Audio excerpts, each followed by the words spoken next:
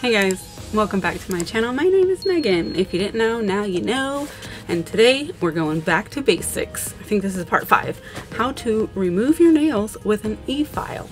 So I'm going to file off this hand of nails and I'm going to show you how I do it.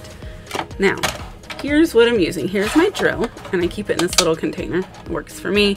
So a couple of important things to know is, firstly, you want to use the right bits. And you're gonna need a few choices. So for me, I like to use a safety bit, and so that is gonna be a bit that has a curved end. You can get them in metal, carbide, you can get them in ceramic, either is fine.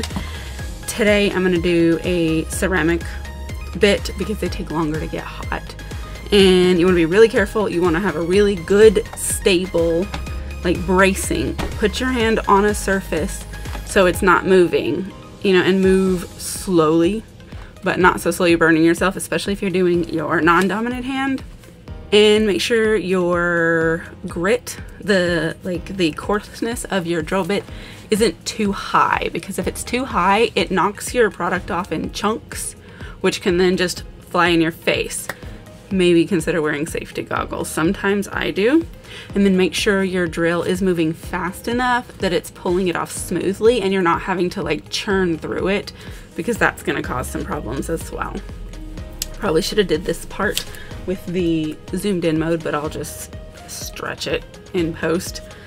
So this is the bit that I am going to start with. You don't have to use this one. Experiment with some, see which ones work the best for you. I started out just using a sandy band. It takes a little bit longer, but it's a lot safer. This is the one I'm going to use. First, we're going to cut down the length. So this just helps to take care of some of the issue. That way you're not spending a whole bunch of time trying to grind off the part you could clip off. Try not to cut off your natural nails. Mine are a little bit long, so I want to keep that. That gives you some protection from your product when you reapply, so that it's not all over the underside of your nail. And my bits flew, so I'll have to find those after. I recommend pulling your apron up high because these chunks will fly straight down the neck of your shirt. So I'm going to mute this because it's going to sound really terrible while I do this.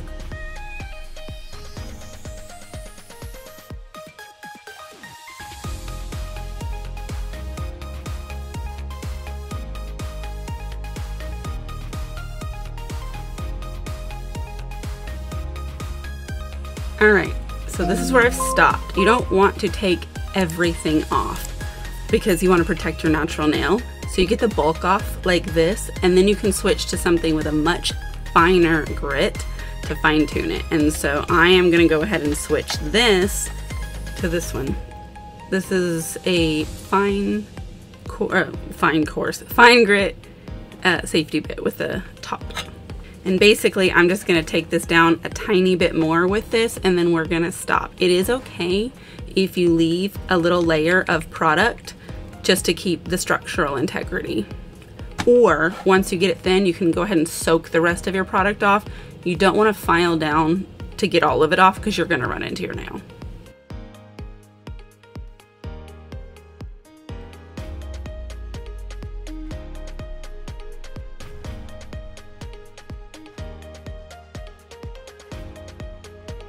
Alright, so I'm going to stop using the e-file here. You can see I'm getting the shiny bits. This is because I put a layer of builder in a bottle on before I start building the nail. That way I know when I get to that, it's time to stop. And if I want to smooth it out from here, I can go in with the sanding band or a hand file, or, you know, just whichever one is going to be easier. Sanding bands are faster, but hand files are safer, so you kind of got to balance it out. This is the type of hand file I like to use, but you can also get them with curves, which is good for around the cuticle. Make sure you're seasoning it, which means rubbing these edges up on a different file because they'll cut you. But I'm gonna go and finish smoothing these out and leaving a little bit of layer. That way we can get it prepped up for the next nail set. I'll be back to show you though. All right, So that's it. I've got it down super thin, so you can either go in and soak the rest off from here, or you can just build on top of this. Product sticks to product. You don't have to remove it entirely if you're just gonna put more on. So that's a choice. But that's really it though. I hope you found this video informational at the very least, entertaining possibly, and useful if we're lucky.